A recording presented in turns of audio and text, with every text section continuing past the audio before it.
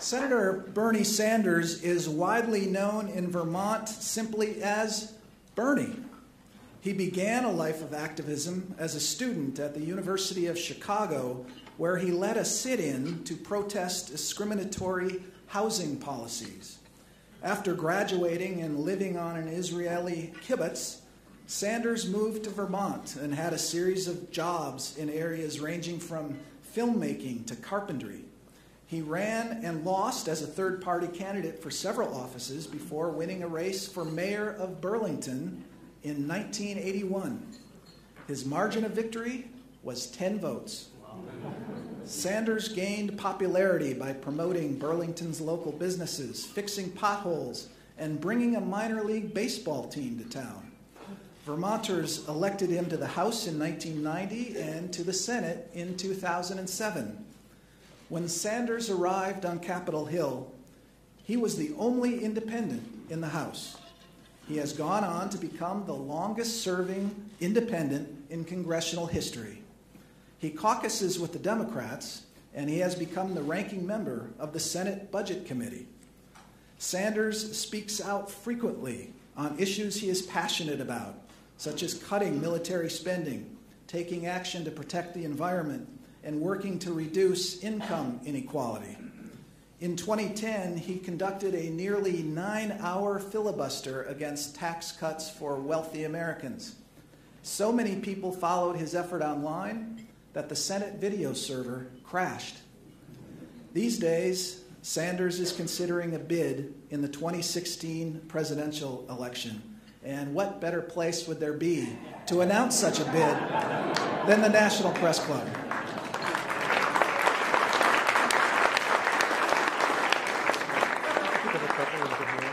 Not that we're suggesting anything here, Senator. Sanders has also been tinkering with his crusty persona. As the Boston Globe recently wrote, Sanders is a, quote, issues-oriented class warrior who, quote, has begun to loosen up on the stump, softening his curmudgeonly demeanor with an occasional joke. We at the National Press Club have also been known to relax our curmudgeonly demeanors from time to time. We want to do that right now by giving a warm welcome to Vermont Senator Bernie Sanders.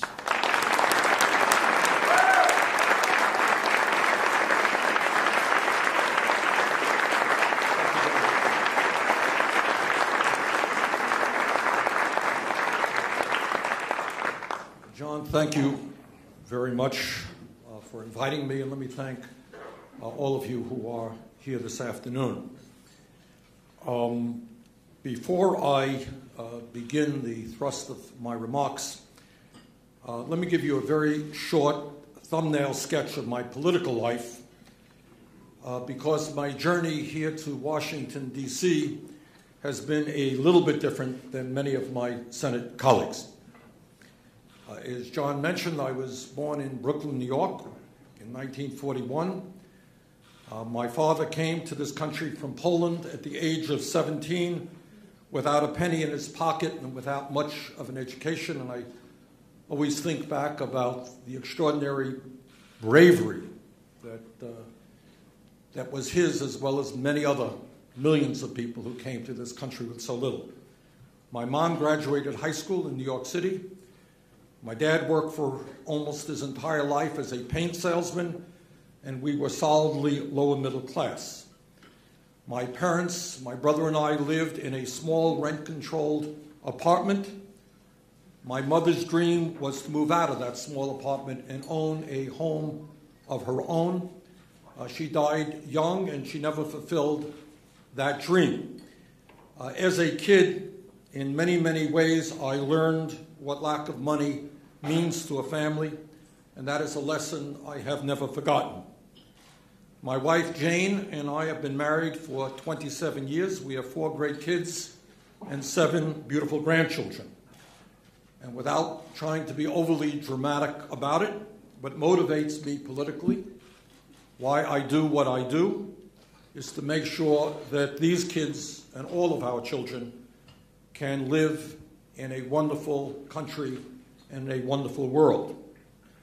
Representing the great state of Vermont, as John indicated, I am the longest-serving independent in American congressional history. I served 16 years in the House and as Vermont's lone congressman, and in 2006 I was elected to the Senate and re-elected in 2012. I began my rather unusual political career back in 1971 as a candidate for the U.S. Senate on a small third party called the Liberty Union, and I received 2% of the vote. Not dissuaded, I ran a year later for governor of the state of Vermont and received 1% of the vote. Not being the brightest light on the block, I ran again for the Senate and received 4% of the vote, and 2 years later ran for governor and received 6% of the vote.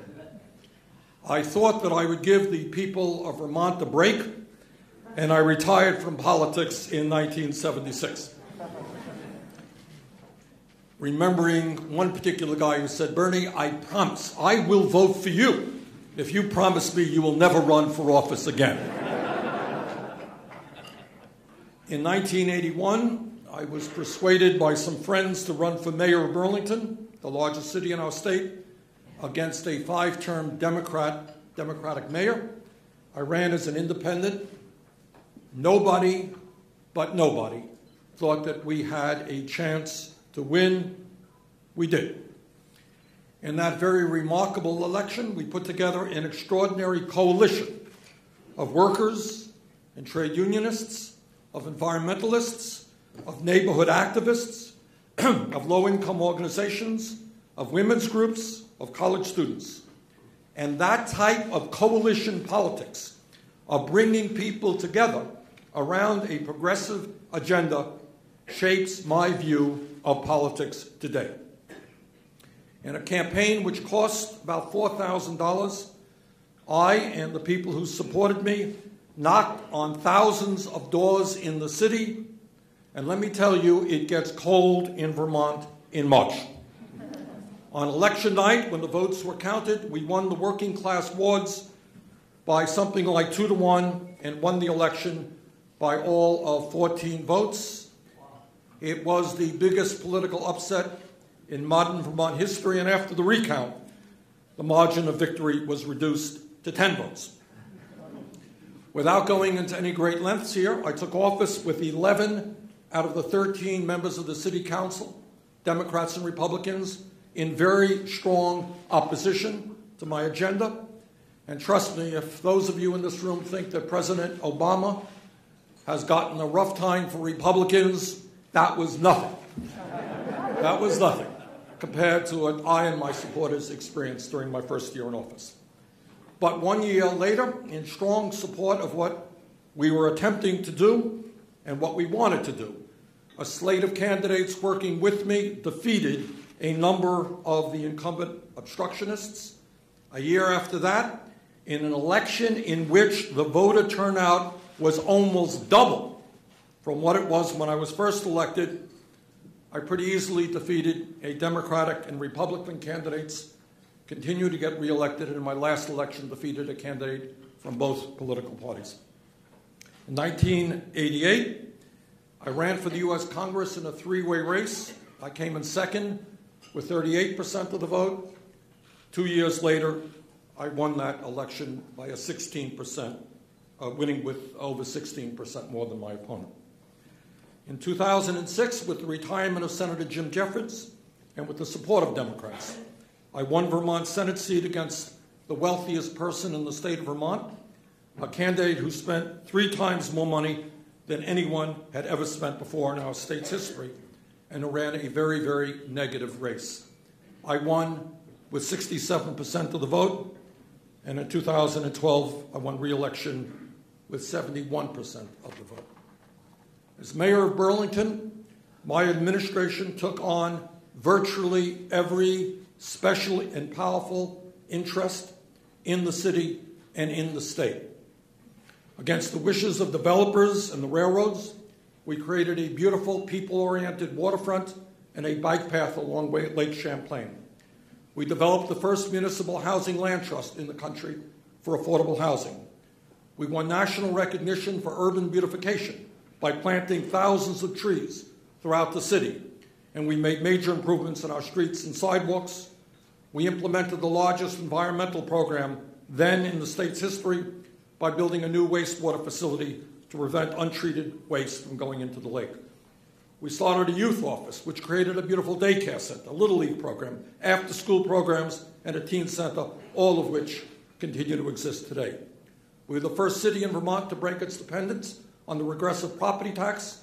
We made major changes in Burlington Police Department, moving in the direction of community policing. We started a very active and successful arts program and women's council. The result for the last several decades, Burlington has been considered to be one of the most beautiful and livable small cities in America, and I invite all of you not only to visit Burlington, but to visit our beautiful state of Vermont. In 1990, I became the first independent elected to the U.S. House in 40 years, and during my first year there, along with 4 other House members, we formed the Congressional Progressive Caucus, which stands today as one of the largest and most important caucuses in Congress, doing a great job representing the working families of our country. One of the first votes in the House that I cast was against the first Gulf War. I believe that history will record that that was the right vote, as was the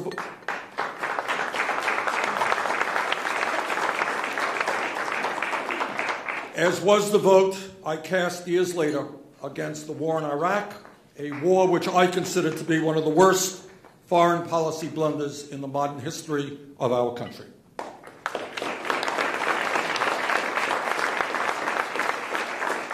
That war, and I speak as the former chairman of the Veterans Committee, who learned in my 2 years as chairman what the cost of war is. And that war cost us not only the lives of thousands of wonderful and brave young men and women, but it also created a situation where today hundreds of thousands, some 500,000 men and women have come home from Iraq and Afghanistan with post-traumatic stress disorder and traumatic brain injury. They've come home with loss of arms and legs and their eyesight and their hearing. That is the cost of war. And before we get involved in another war, we should remember what war is really about.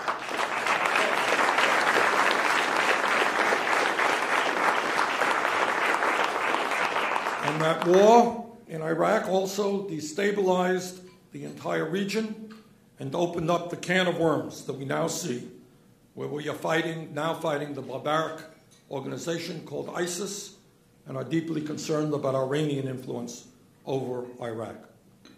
While a member of the House Financial Resources Committee, I was one of those who led the fight against the deregulation of Wall Street, an effort supported by both the Republican and Democratic leadership.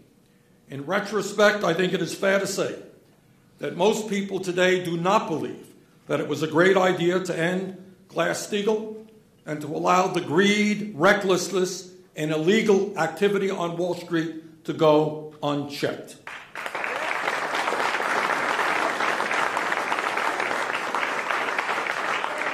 I also strongly oppose the trade agreements written by corporate America and again supported by Democratic and Republican presidents, agreements like NAFTA, CAFTA, permanent normal trade relations with China, and other trade agreements which have cost us millions of decent-paying jobs and have led this country to a race to the bottom.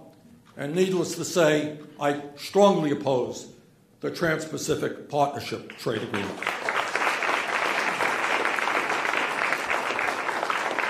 While in the House, I took on the pharmaceutical industry and the outrageous prices they charge our people, and became the first member of Congress to take Americans across the Canadian border to purchase prescription drugs there. And I will never forget that trip where women struggling with breast cancer bought the medicine they need for 1/10 of the price in Montreal that they were paying in the United States. And my understanding is that today, hundreds of thousands of people, sadly, have to continue buying their medicine in Canada rather than in their local pharmacies. As the chairman of the Senate Veterans Committee, I worked hard in a bipartisan way to pass the most significant veterans legislation passed in many, many years. This legislation put over $15 billion into improving veterans' health care, into making certain that the people who put their lives on the line to defend us get the best quality health care possible and get it in a timely manner. And I have one of the wonderful honors that I have received in recent years is to have been the recipient of the highest awards from both the American Legion and the VFW, and I am very grateful to them for that acknowledgement. As someone long concerned about health care and our dysfunctional health care system, I worked hard with Representative Jim Clyburn to put some $12 billion into federally qualified community health centers, which resulted in some 4 million lower-income Americans gaining access to health care, dental care, low-cost prescription drugs, and mental health counseling. We also significantly expanded the National Health Service Corps to provide debt forgiveness for new primary care physicians. The President was very supportive of these efforts, and in my view, this program has been one of the success stories of the Affordable Care Act. As one of the leaders in the Senate trying to combat the global crisis of climate change, along with Senator Bob Menendez, I helped pass the Energy Efficiency Block Grant Program, which put billions of dollars into energy efficiency and sustainable energy. Several years ago, working with several of my colleagues, I founded the Defending Social Security Caucus, and we were successful in beating back massive efforts to try to cut programs, cut Social Security and benefits for disabled veterans from some of the most powerful people in this country. And that's an effort I will continue to make. That is a very brief description of my life and my political history. Let me go to something more important, and that is the future of our country. And what I'm going to tell you now, I suspect not too many people who come up here will talk about. But as somebody who has been described as being too gruff, as a grumpy grandfather, as too abrupt, and as not one of the more cheerful guys on Capitol Hill, I have to live up to my reputation. So I will be gruff, I will be abrupt, and let you know what I think. Today, in a nation plagued by many, many concerns, the most serious problem we face is the grotesque and growing level of wealth and income inequality.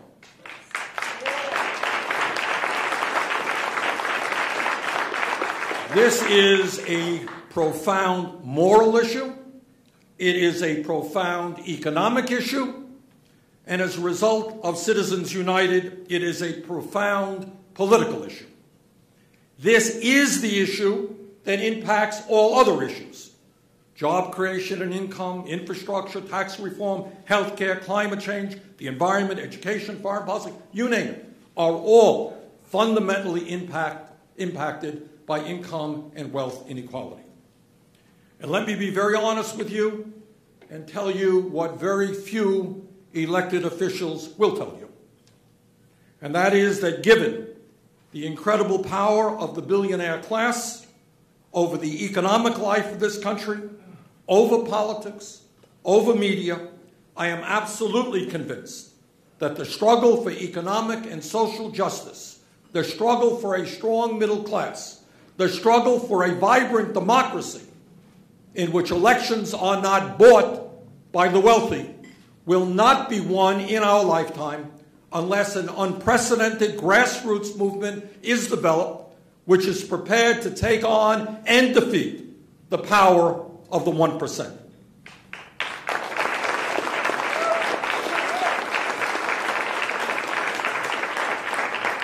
Over this last weekend, my wife and I had the opportunity to visit Selma, Alabama, and Montgomery, Alabama, along with many other members of Congress and tens of thousands of citizens, to honor the incredible bravery of those who marched and were beaten on Bloody Sunday 50 years ago. And we were there with my good friend John Lewis and many other colleagues. Standing outside of Martin Luther King's small and modest Dexter Avenue Church in Montgomery, I was reminded very forcefully that real change never takes place without struggle, without the active participation of millions of people who are prepared to stand up and fight for justice, of people who, in fact, are prepared to put their lives on the line in those struggles. The political battle of our time is not Republicans versus Democrats. It is not the political games inside the Beltway that preoccupy much of the media's attention. It is not the ugly 30-second TV ads that flood our airwaves. The political struggle of this moment in our history is a declining middle class of millions of people working longer hours for lower wages, if they are lucky enough to have jobs, against the power of a billionaire class whose greed has no end. It is the struggle of Americans, black, white, Hispanic, Asian, Native American, women and men, gay and straight, struggling for decent jobs and the income to adequately take care of their families, struggling for retirement security, struggling for a decent education for their kids, struggling for health care, struggling for dignity against the greed and power of a few on top who apparently want it all. Economically, as many of you know, for the last 40 years, the great middle class of our country, once the envy of the entire world, has been in decline. Despite exploding technology, despite increased productivity, despite the global economy and the increase in trade, millions of Americans today are working longer hours for lower wages, and we have more people living in poverty today than at almost any time in the modern history of America. Today, real unemployment is not 5.5%. Real unemployment is 11% if you include those workers who have given up looking for work or are working part-time when they want to work full-time. Youth unemployment is over 17%, and African American youth unemployment is near 30%. Shamefully, we have by far the highest rate of childhood poverty of any major country on earth, and despite the modest success of the Affordable Care Act, some 40 million Americans continue to have no health insurance, while even more are underinsured or have heavy co-payments or deductibles in their insurance policies. We remain today, in 2015, the only major country on earth that does not guarantee health care to all people as a right. And that is a shame to my mind.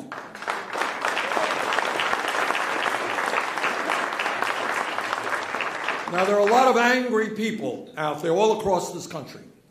Some of them are in the Occupy Wall Street movement, consider themselves progressives. Some are in the Tea Party movement and see themselves as conservatives. But let me give you a hint as to why we are angry and why they are angry. Since 1999, the typical middle-class family has seen its income go down by almost $5,000 after adjusted for inflation. The median male worker made $783 less last year than he did 42 years ago, despite an explosion of technology and productivity. Are we better off today than we were 6 years ago? When Bush left office, of course we are. But anyone who does not understand the suffering, anxiety, and fear that the middle class and working families of our country are experiencing today has no idea as to what's going on in this country. And sometimes that's my perception of Capitol Hill. There's a world here in Capitol Hill, very distant, from Vermont and the rest of the country. And I think it's imperative that we close that gap and begin to understand what's going on with the working families of this country. Meanwhile, while the middle class continues to disappear, the wealthiest people and the largest corporations are doing phenomenally well. And the gap between the very, very rich and everyone else is growing wider and wider and wider. Top 1% now owns about 41% of the entire wealth of this country, while the bottom 60% owns less than 2%. Today, incredibly, the top 1/10 of 1%, 1/10 of 1% now owns nearly as much wealth as the bottom 90%. Today, the Walton family, the owner of Walmart, is now worth $157 billion.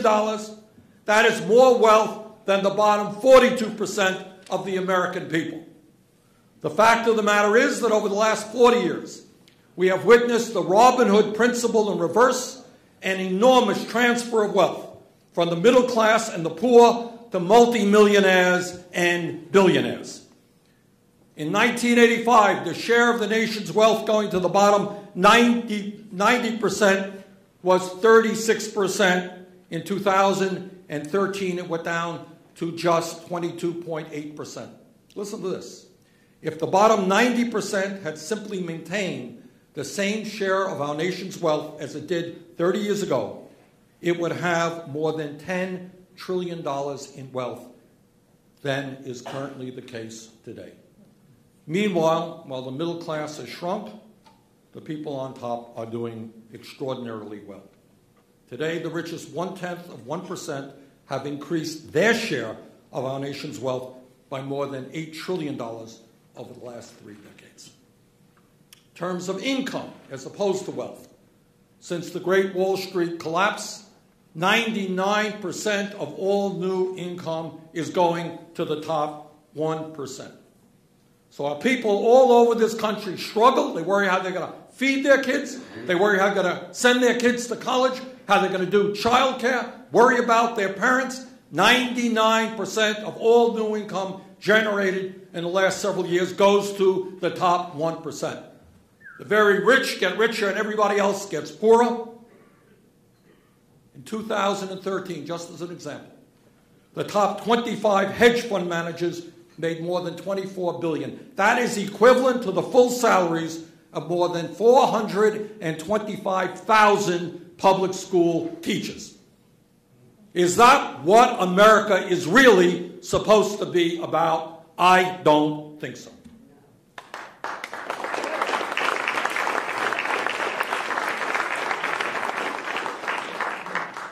But income and wealth inequality is not just a moral issue, it is not just an economic issue. Maybe even more profoundly, it is a political issue. Because the people who have the money are not putting their money under their mattresses. They are investing heavily in the political process to make the rich even richer. As a result of the disastrous Supreme Court decision on Citizens United, billionaire families are now able to spend unlimited sums of money to purchase the candidates of their choice. I know that sounds like a harsh statement. But if anyone doubts what goes on in Congress, that piece of legislation after piece of legislation is not done on behalf of the wealthy and large corporations, then let me respectfully tell you, you don't know what's going on in Washington. According to media reports, it appears that the Koch brothers are prepared to spend more money in the next election than either the Democratic or Republican parties. In other words, one family, the second wealthiest family in this country, worth approximately $100 billion, may well have a stronger political presence than either one of the major two parties. Here's from a recent article in Politico. The Koch brothers and their allies are pumping tens of millions of dollars into a data company that's developing detailed state-of-the-art profiles on 250 million Americans, giving the brothers' political operation all the earmarks of a national party. Further, the Koch network also has developed in-house expertise in polling, message testing, fact-checking, advertising, media buying, dial groups, and donor maintenance. Add mastery of election law or corporate-minded aggressiveness and years of patient experimentation, plus seemingly limitless cash, and the Koch operation actually exceeds the Republican National Committee's daughter operation in many important respects. And because they have an endless supply of money, they will only get stronger. Now, I want everyone in this room, and in fact those listening to this program, to step back and take a deep breath and tell me what you see. When the second wealthiest family in this country, with an extreme right-wing agenda, and a few of their billionaire pals, have more political power than either of the two major political parties in this country, what is that political system called? Well, I think it should be called by its rightful name.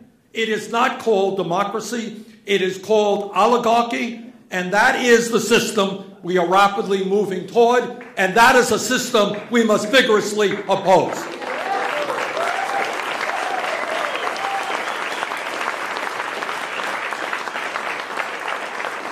Now, I probably have exceeded my time. I always get people a little bit nervous here. Let me very briefly. If I go on too long, yank me, that's all right. I've been yanked once or twice before. Let me just touch on what a progressive agenda looks like to begin to address some of the problems that I mentioned. First of all, let's never forget, today, despite the improving economy, we have a major jobs and income crisis. What do? We need to rebuild our crumbling infrastructure. I've introduced, along with Barbara Mikulski of Maryland, a $1 trillion piece of legislation that will go a long way to rebuild our crumbling roads, bridges, airports, water systems, and, by the way, support the creation of 13 million decent-paying jobs. And when we talk about jobs and income, the $7.25 minimum wage here at the federal level is a starvation wage.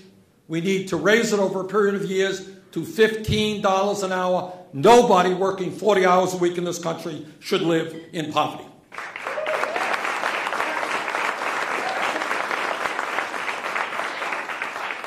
Further, despite what my Republican friends may think, climate change is real. Climate change is caused by human activity, and it is already causing devastating harm. We have got to transform our energy system away from fossil fuel to energy efficiency and sustainable energy.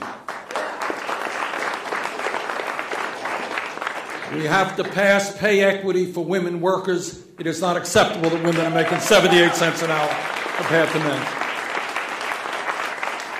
Fourth, if we're going to save the middle class of this country, we need to fundamentally transform our trade policies. They are not working. Corporate America is going to have to start investing in the United States, not in China. Fifthly, we got to learn from the rest of the world that investing in higher education is an asset. It is a positive step. It is a national disgrace that millions of our young people are graduating school deeply in debt, and many others cannot afford to go to college. That is not the way you create a great nation. Anyone who has the ability and desire should be able to get a college education, regardless of the income of the family. 6, you cannot regulate Wall Street. Wall Street is regulating the Congress. The 6 largest financial institutions have assets of almost 60% of our GDP. If Teddy Roosevelt were president today, you know what he would say? Break them up. And he would be right. It's time to break up the large Wall Street banks. As I mentioned earlier, the United States remains the only major country on earth without a national health care program, and yet we spend almost twice as much per capita. It is time for America to guarantee health care to every man, woman, and child as a right of citizenship. Some of my colleagues in Congress, some of my Republican colleagues are working day and night to try to cut Social Security, cut Medicare, cut Medicaid. Needless to say, I strongly disagree. We've got to expand Social Security, not cut Social Security. We need real tax reform. It is not acceptable that major corporation after major corporation making billions of dollars pays nothing in taxes, or that we lose $100 billion a year in revenue because these companies stash their money in the Cayman Island, Bermuda, and other tax havens. It is time for these large corporations to rejoin America and start paying their fair share of taxes. So let me thank Mr. Hughes and my forgiveness for overextending my time. But we are at a crucial moment in American history. And it is imperative that we learn from the civil rights movement, which achieved so many extraordinary victories, that we organize, that we educate, that we bring people together to create an America that works for all of us and not just a handful of billionaires. Thank you all very, very much.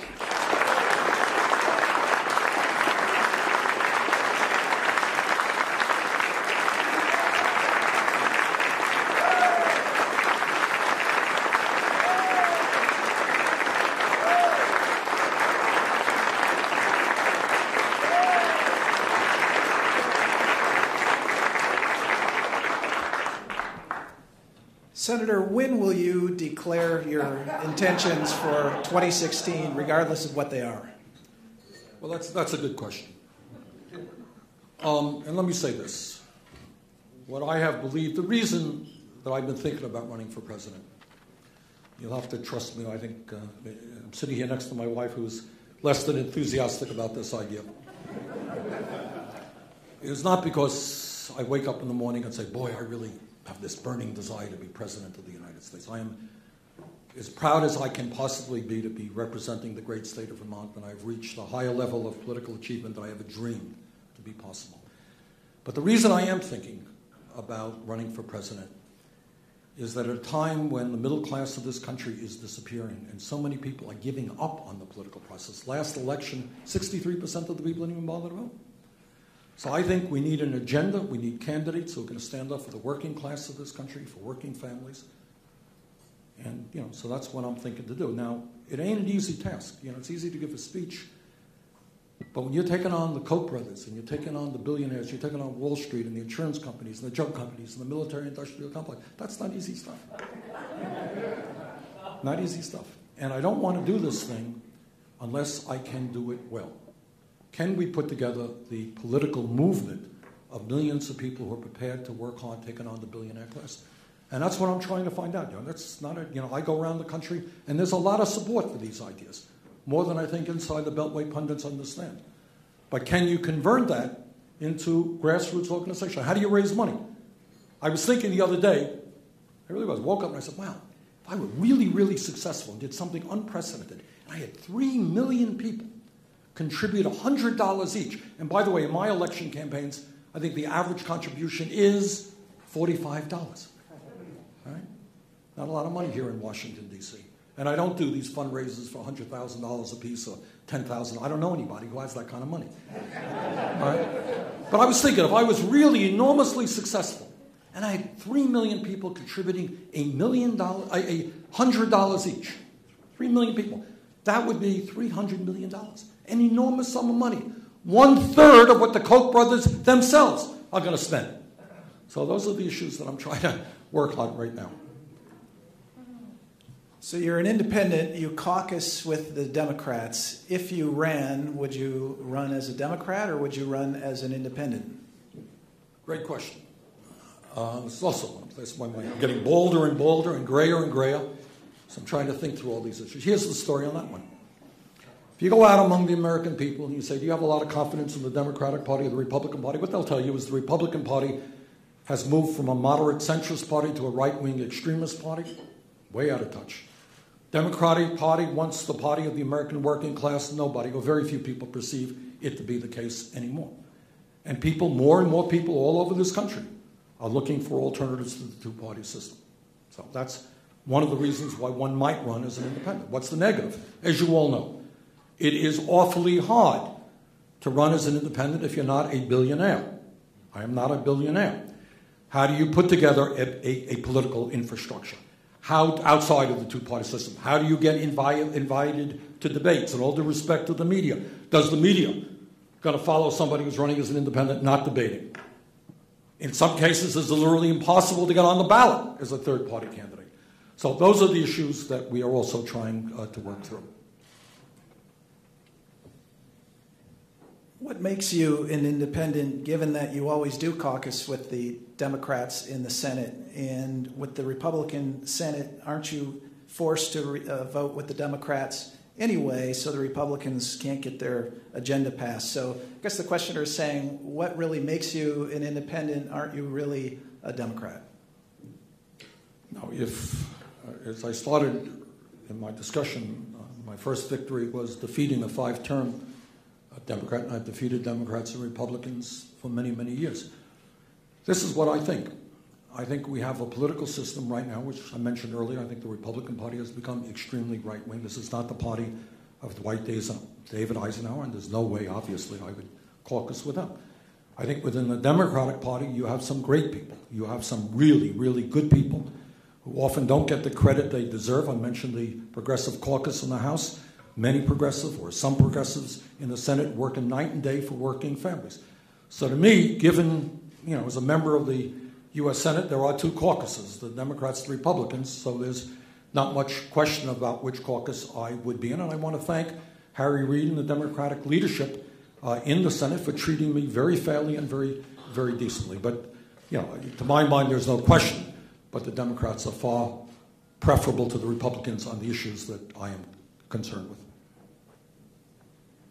If you ran and if you were elected, how would you work with Congress? There seems to be a gridlock between the White House and Congress now.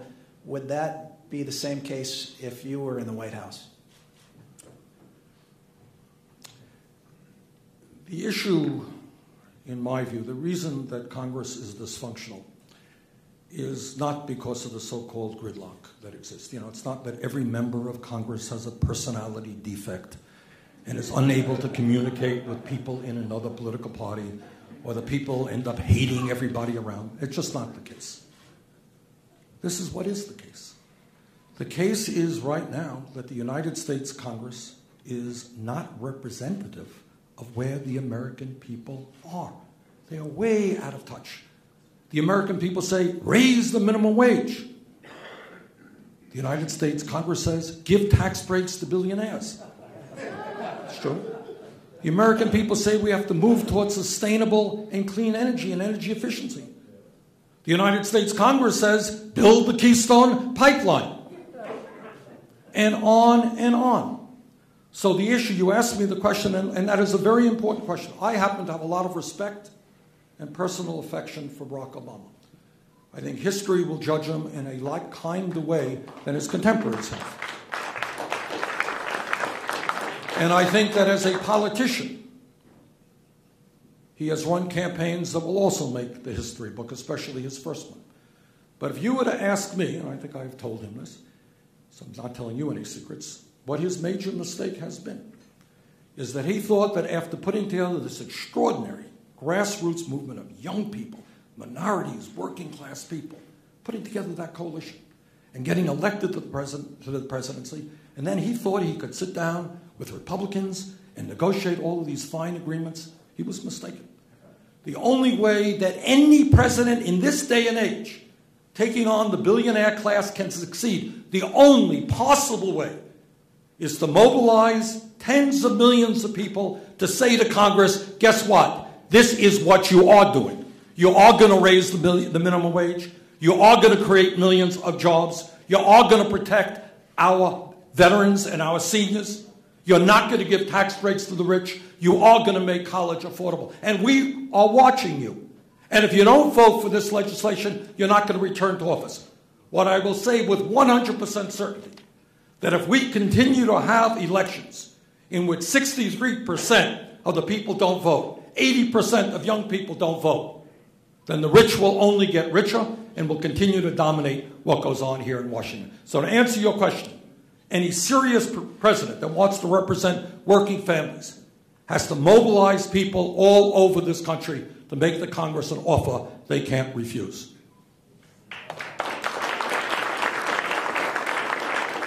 How will your decision on running for president be affected by what others do? For instance, Secretary Clinton, if she gets in the race, and depending on what she does or says, if she goes to Wall Street and comes out very strong against Wall Street, for instance, or if a Senator Warren or somebody like that got in, would that affect your decision to get in or get out? I would not be running, I do politics, and people in Vermont understand this, I know the rest of the country does it a little bit differently than other people do. You're looking at somebody who's run in many, many elections. In the House for 16 years, 8 elections. In the Senate, twice, lost some elections. Do you know how many negative ads I've run during all those years? Not one. Never ran a negative ad. So I don't run against people. It's not my desire to trash people. Hillary Clinton is a remarkable woman with an extraordinary history of public service. Wouldn't it not be my job to run against them? It would be my job, if she ran and if I ran, to debate the serious issues facing our country, as intelligent people should be doing in a democracy. And let me say this, again, this is how I always get myself in trouble. I'm getting my wife nervous already. But we can't have that serious debate if the media doesn't allow it. So I would urge my media friends that instead of political gossip, let us talk about the real issues and respect different points of view. But when 63% of the people in a poll last year didn't know which political parties controlled the House and the Senate, something is wrong with political consciousness in this country. So what we need is civil, intelligent debates on the real issues facing the American people. Not more political gossip of who's winning today and who's losing, who slipped on a banana peel, who said something particularly stupid. Sure, I did today, it'll be, but let it be. How do we rebuild a crumbling middle class? How do we lead the world in transforming our energy system so we can save the planet from climate change? How do we do with a grotesque level? How do we deal with the grotesque level of income and wealth inequality? Not easy stuff. How do we do it? Those are the issues that serious people should be talking about.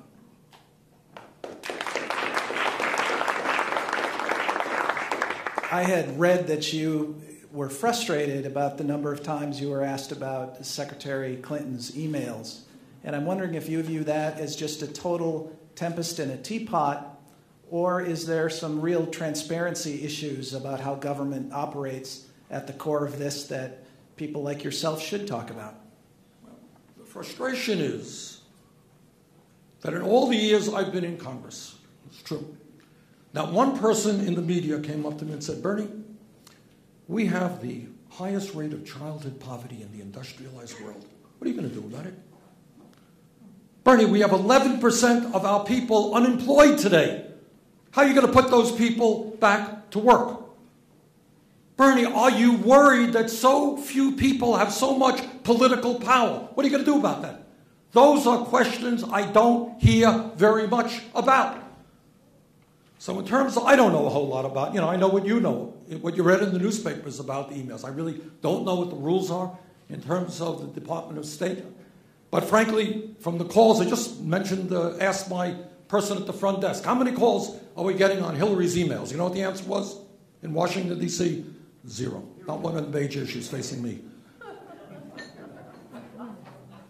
How would you handle the Federal Reserve as president, and what do you think about the push by the Republicans to have the Fed audited? A good, important issue. When I was involved in Dodd-Frank, a major piece of financial legislation, we managed to get an amendment for the first time in the history of the United States passed that didn't audit the Fed in its entirety, but did audit the Fed during the financial crisis.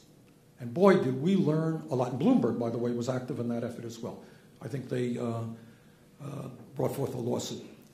But what we found out is that during the financial crisis, $16 trillion in zero or low interest loans was lent out to virtually every financial institution, major financial institution in the United States, and central banks all over the world. $16 trillion, zero or low interest loans in a revolving loan fund.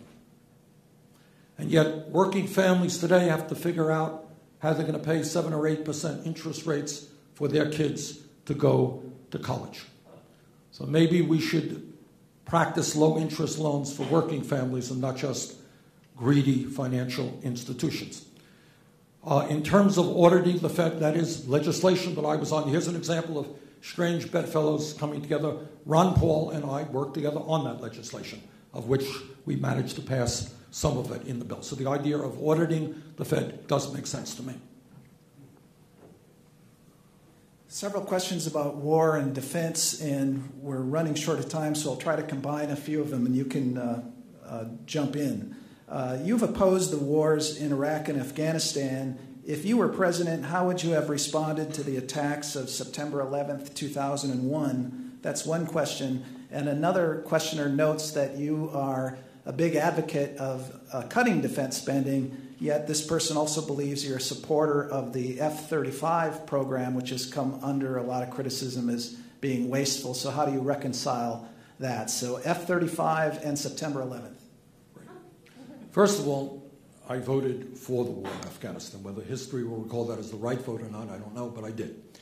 And the reason I did is obviously we knew, or at least had a pretty good idea, who led the attack on 9/11, Osama bin Laden. He was being harbored in Afghanistan. They refused to give him up, and I supported our troops going in there. I did not know then that that war would go on and on and on. That I didn't know. I strongly opposed the war in Iraq, and I think history will recall that as the right vote. Now, how you deal with ISIS is a difficult issue. None of these issues are simple, and anyone who jumps up and thinks they have the magical solution is usually very, very wrong. But this is what my fear is. We have been in war in Iraq and Afghanistan for over a decade. The cost of that war in human life and suffering and financially has been very, very heavy. I strongly, strongly fear that some of my colleagues are hell-bent in getting us involved in never-ending wars in the quagmire of the Middle East. And I will do my best to oppose that. Now, right now, what you have is a situation where, as an example, Saudi Arabia, some of you may know, is a country controlled by a multi-billion-dollar family, one of the wealthiest families in the world. Turns out that Saudi Arabia has the fourth largest military budget in the world. They have a large military budget. Now, why in God's name is the United States contemplating sending combat troops into Iraq again when you got the Saudis sitting there watching us do that? I think what you have now in the Middle East is, in fact, a war for the soul of Islam. What will Islam be? Will it be the peaceful religion that many believe it to be, or will it be an ISIS form? And I think it is absolutely incumbent for Saudi Arabia, for Qatar, for Kuwait, for Jordan, for the countries in that region to get actively involved in that effort against ISIS. I think the United States and Western Europe should be supportive of their effort. But I do not believe that the United States should lead that effort.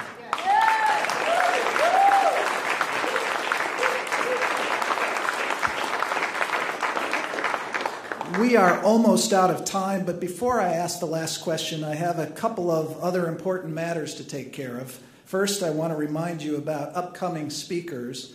FDA Commissioner Margaret Hamburg will be here on March 27th, and Vince Cerf, Chief Internet Evangelist for Google, will be here on May 4th. Second, I'd like to present our guest with the traditional National Press Club mug, which is really a nicer, more valuable gift than anything you'd get as President of the United States. Let me tell you.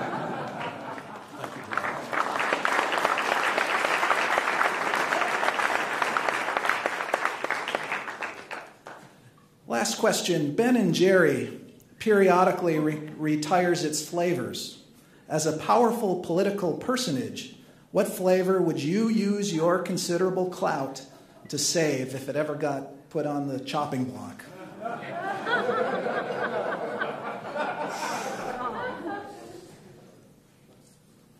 Well, Ben and Jerry are good friends. And Jerry stopped eating a lot of that ice cream. Ben has stopped eating a lot of that ice cream. He's a lot skinnier now than he used to be. There is well, I like them all, I got to confess that. But I'm old-fashioned and chocolate just fine with me.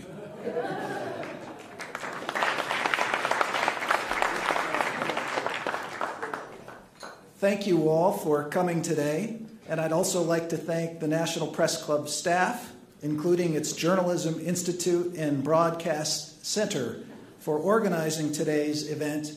And if you would like a copy of today's program or to learn more about the National Press Club, go to our website, that's press.org. Thank you, and we are adjourned.